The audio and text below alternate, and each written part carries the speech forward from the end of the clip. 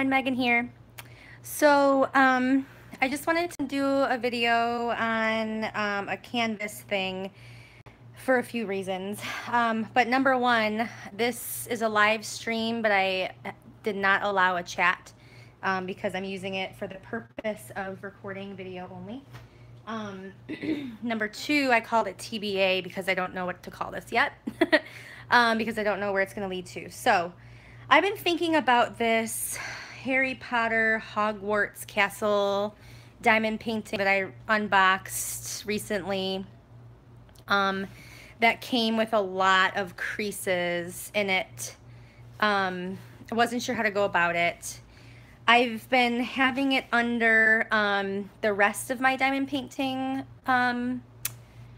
storage canvases down there, sorry, excuse the mess, underneath my big old heavy elephant diamond painting that I just did. And I picked it up today and this is what it looks like. Not very different. Again, that wasn't much weight though. So I've been thinking a lot about this stupid canvas, and so of course I go to YouTube because YouTube is our savior, which is why I started these videos in the first place. And I watched a few different videos on what to do with a creased canvas. Now, while watching these videos, I have learned some things, and it's kind of like common sense type things mixed with some physics lessons. So I thought I would tell you what my thought process is on this subject a little bit. So when your canvas is manufactured in the factory, the glue, the sheet of glue that goes onto your drill field is adhered when the canvas is flat, correct? So then they go and they box it up and they have to bend it, either roll it in some fashion or, you know, do the whole like fold bend thing. And that causes your flat glue, I'm using my finger just as an example, and actually I'm going to use a piece of tape. So say my finger is the canvas, the material, and this piece of tape is the glue on top of the canvas, okay? So I got my glue on my canvas, and then I go to package it, and I have to hold it because it'll just rip right off. I go to package it and it bends, all right? I'm bending that glue. Well, in order to allow for a bend to happen, the glue has to stretch, okay? So to account for that extra surface area that's, you know, that's happening right there around that corner. So you get your diamond painting, you unbox it, you try to, you know, pick up the cover paper, put it back to get it to not roll up on you anymore, but then you're left sometimes with these creases depending on the shipping method and the packing method that the seller used.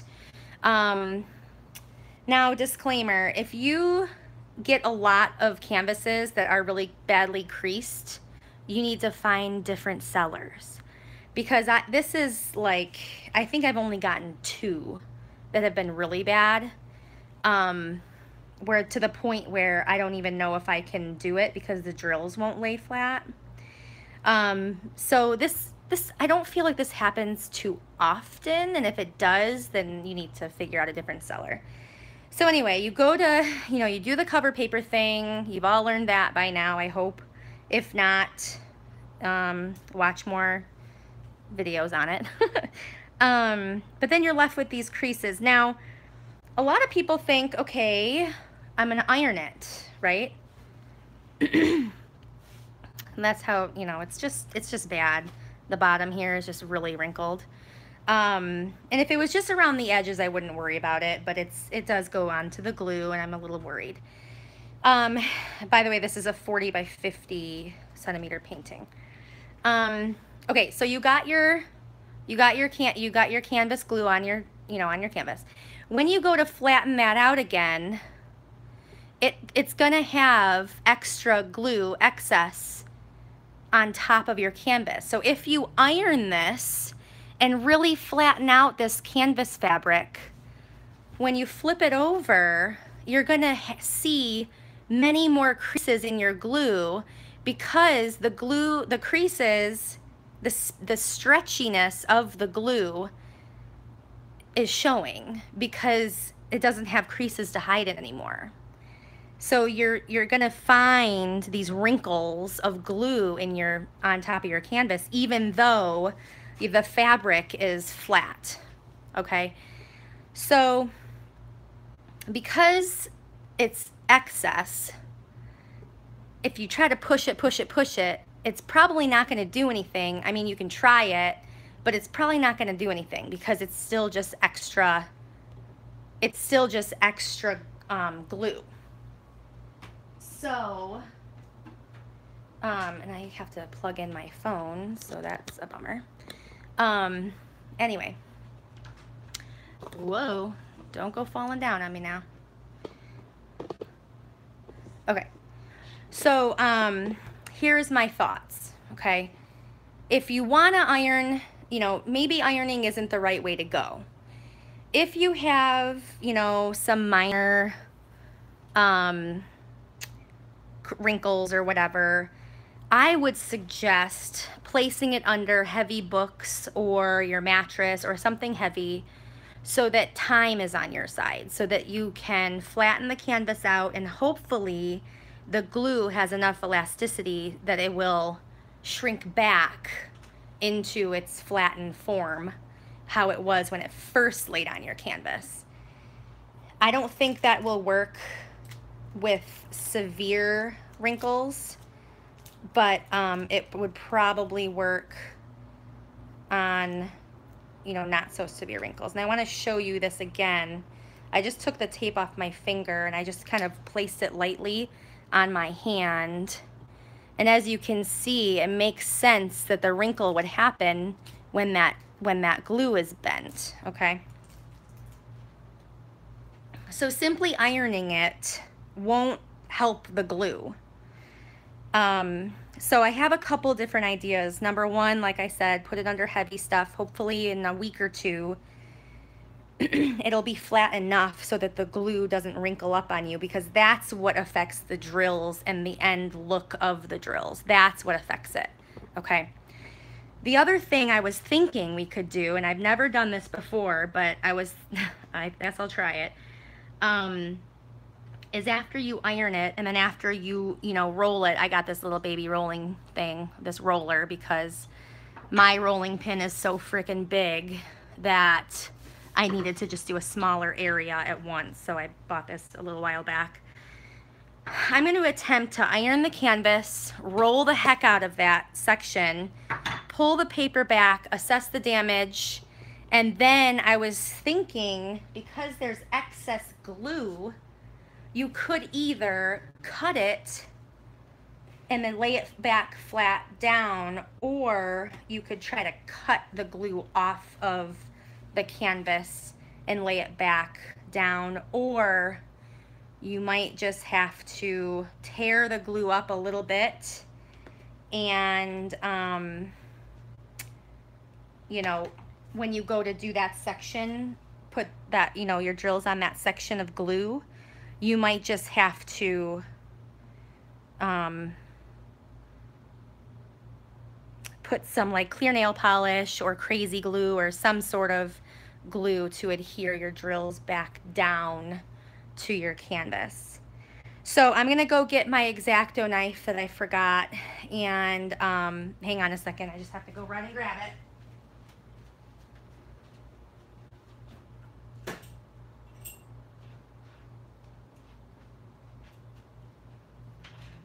Hold on.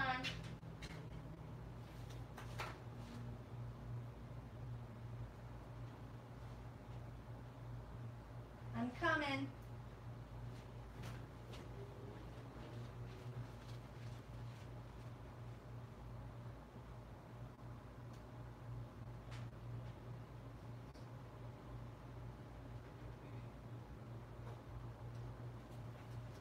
Okay, here I am. All right, so we're gonna attempt to do this. I've got some strong needle nose tweezers. I've got some flat nose tweezers, an X-Acto knife, and my roller. So we're gonna try this. So I put down like a little towel just to protect my table because I don't have an ironing board. Again, I don't iron. Put this towel down. I'm gonna do this bottom section right here because this seems to be the worst here. So I'm gonna focus on this area. I'm gonna put a towel. This is a pretty thin towel, so I think I'm gonna double it for now. I'm gonna put the towel on top of that. I've turned my canvas over so the glue is facing down. And then I've got this really cool retro iron because I don't have an iron. So this is my parents' iron from like the freaking 70s or something. I don't even know. I hope it works. It's hot. I've put it onto like between the cotton and wool setting. So I put it like a little bit closer to the 5, but like in the 4, because both of the videos I saw said to use the wool setting, nothing lower than the wool setting or else nothing's gonna happen. 2 different videos told me that, so that's what I'm gonna try. So I'm gonna do that, and I'm gonna flip it over quickly, and if you go flying, I'm sorry, hope don't.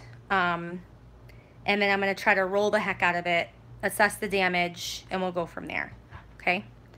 So here we go.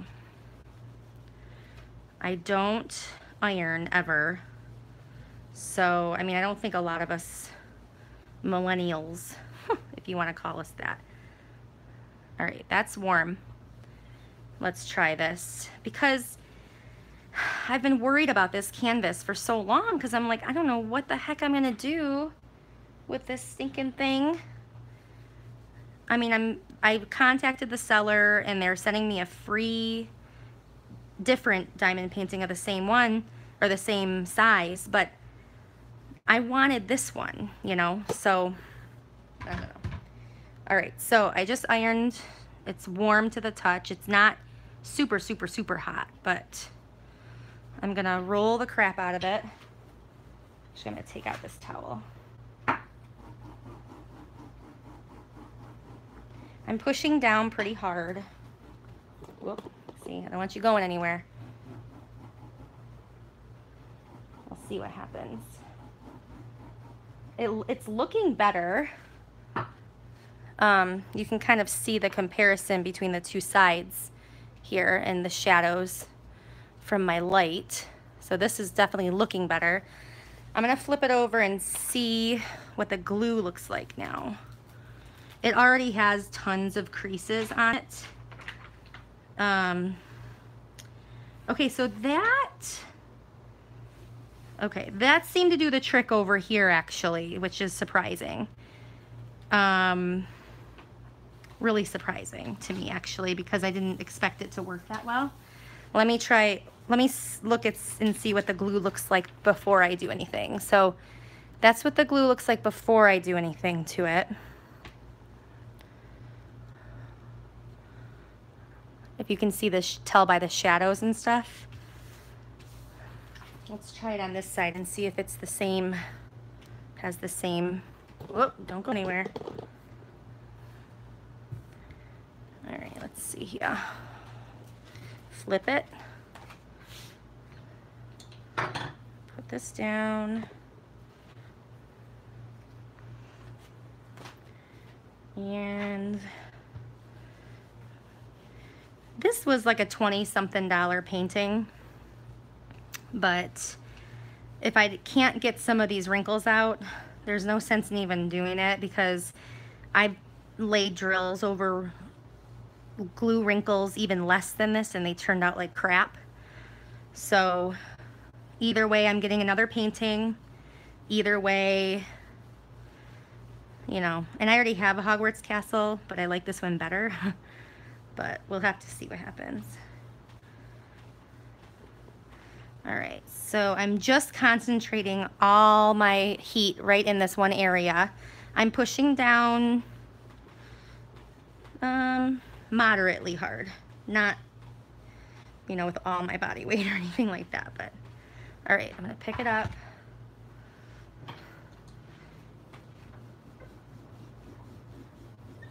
I just wanted to do that until it cooled because I didn't want any glue like squishing out onto my table. If that happened, I don't know. Now I'm doing this step just to see if I can press the glue back down onto the canvas so it's flat again. All right, let's check it out. So that looks a lot better on this side. It looks a lot better than it did before. Nope, don't go anywhere. Let's check it out. Okay. That is, I mean, the different creases that you see, like right here, aren't as deep as they look on camera. They're not, it's just like a slight bend in the actual canvas itself. But it looks like that really, really helped with those creases. Now, unfortunately, this whole canvas is a huge pile of dung because it's just, I need to move this crap. My table's full of crap. Because if you can see just by the light hitting it, I don't know if you can, but it's got glue wrinkles in it. Do you see up where the light's shining on it right there? I mean, it's got wrinkles all over. So let me try this. I'm gonna go on this section right here and see if that same strategy will work. So it's by my thumb. Put the towel down. If this didn't work, I was going to, so it's like right here. I was going to try to cut the glue away from the canvas and then lay it back down, or pick it off completely so it will lay down flat. And then I would have to, you know, put clear nail polish on it or crazy glue, or somehow glue the beads, the drills back down eventually. So let's see, and this is all live, I'm not editing anything, so if it doesn't work, it doesn't work. If it does work, great. If you fall over, you fall over. If I swear, I swear. So viewer discretion advised. But in some of the ironing videos that I saw, they said it's more creased after I ironed it. And I thought about it and I was like, well, yeah, hello. That makes sense because the glue, there's excess glue now. You know, I mean, shoot. I mean, you don't want to lay it, you don't want to lay your drills on those creases without doing anything with them. And the weight of the drills hopefully will do something, you know, to flatten it out once you lay them down on the canvas. But okay, so I did this section right here. Let's see if it made a difference in the creases.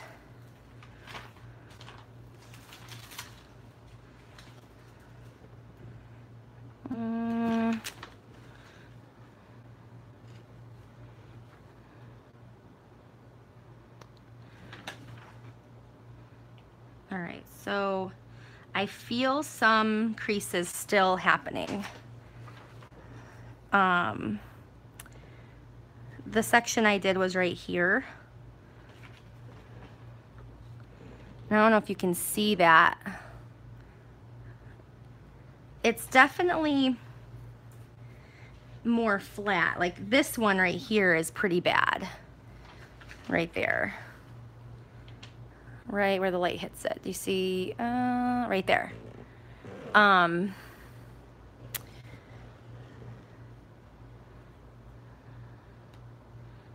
But that might have worked actually. I don't know. It's hard to tell. I'm gonna take my X-Acto. I'm gonna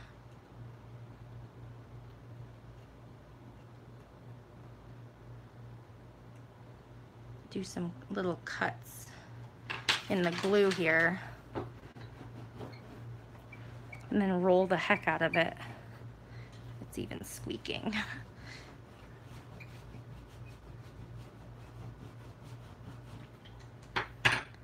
Let's see if that helped at all.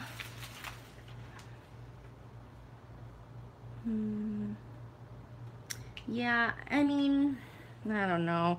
I don't think I'll know for sure until I lay these drills down, because you can tell when you lay it down on some glue that's not flat, you know. You can definitely tell. There's definitely a difference in elevation.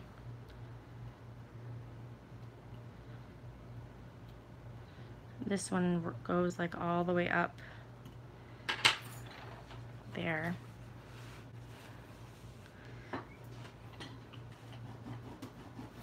I'm just gonna try this.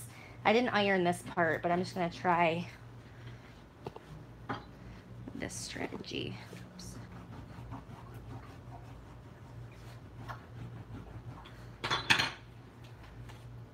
See if that works at all.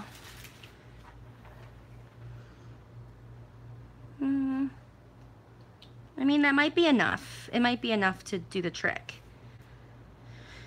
But I don't know. So, yeah. I don't know. So I guess what you can, I mean, it also, I can't just say, hey, if you have a creased canvas, this is what you should do every time, because it depends on the severity of the creases. You know, if you have huge wrinkles of glue, then you need to pick that stuff and cut it off, and you know, you need to lay that glue flat. But if it's little ones like right here, I mean, I'm glad I got these wrinkles out. That is amazing. And the key to that is in the roller, I believe. You need to roll the heck out of it to flatten that out once it's ironed, because the ironing only takes care of the canvas. It doesn't take care of the glue.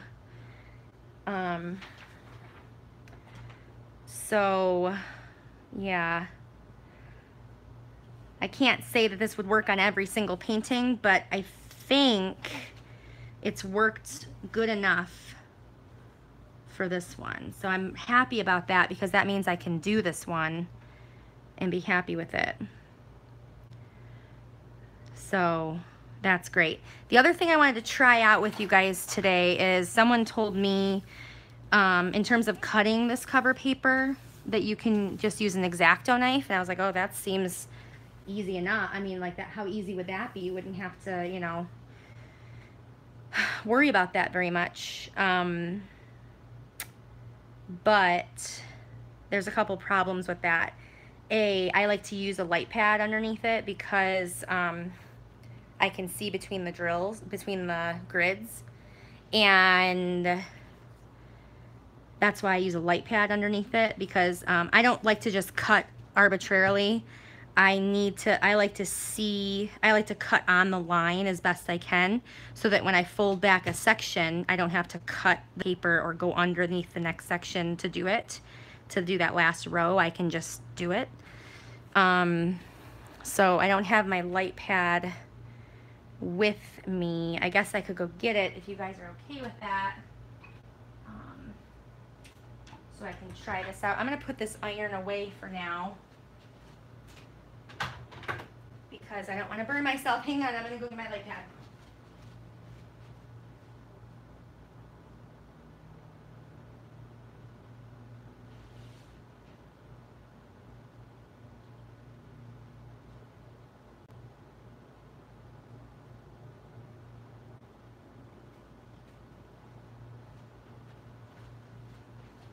Okay, so now I'm choosing to use my old light pad, because it's pretty much worn out. The plug's worn out.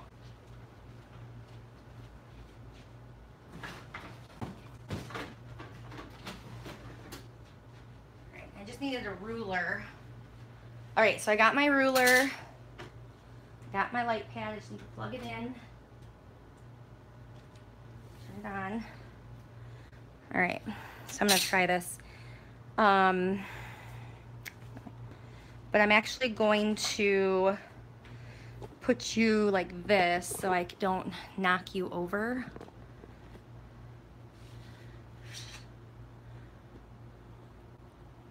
Okay. All right. So I'm gonna take my X-Acto knife. I'm gonna go on a line here as best I can. I mean, this probably isn't gonna be the most perfect line I've ever made because I'm only doing this for the very first time. And we'll try to cut this cover paper without cutting the canvas or the ruler. All right, let's assess the damage.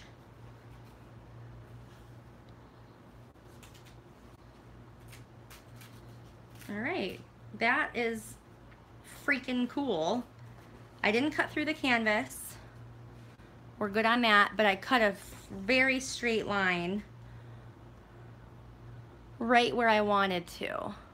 That's great. So thank you for whoever suggested that, because it's like doy. But I was really worried when I first read that comment, because I was like, well, if I cut the freaking canvas, I'm screwed, you know? So you just got to do it with enough pressure so that you're not cutting the canvas, just the paper. So let's do that more. Do it along. See, these symbols are so dark, it's hard to tell. Okay, where did I leave off? Right there. Okay, so let's go ahead and do it some more. I don't know how straight that is, but we'll see. Gentle, gentle. There. Yeah, see, I went up a row. Whoops, that's okay. I'll fix that as I go. Wow, that's nice. That's really nice. So if you feel confident with an X-Acto knife, or if you have a a canvas that you don't really care about too much, like say that you got one and it's not what you wanted, or if it was really cheap. The only problem now is that I can't get it back down to fit where I had it. That's weird. I can usually do that pretty well. You can try it out on a canvas that you didn't pay much for, or just to see if you can do this like I'm doing it. But I need to use the light pad or else I can't, because I have to see between the lines. If you don't care about the lines and you just want the cover paper cut into equal sections or manageable sections, and it's not already cut that way, then you can just use scissors and cut across it, or just use the X-Acto knife freehand. But I'm weird and I need to have my cover paper not covering the section that I'm trying to work on, the last row, that tricky row that is adjacent to these two sections, or this section and that section. So yeah, but anyway, yeah, that seems to work great. So I think I'll keep going with this. I don't want to bore you guys with the whole thing, but it seems like it's pretty good. And you can feel when you're using the X-Acto knife, you can feel the tearing of the paper. You can feel it cutting. And you kind of know that you're using enough pressure because you can hear feel and hear the paper cutting. So yeah, anyway, so that is my 2 cents on a wrinkled canvas. I sort of figured it out of why it happens, why ironing it brings out more of the wrinkles. if you want one of these guys, I can put the link on Amazon. I mean, under this video. It's from Amazon. It's just a nice little small section roller that you just press, you know, you press down with your hands or whatever. I mean, it's cool.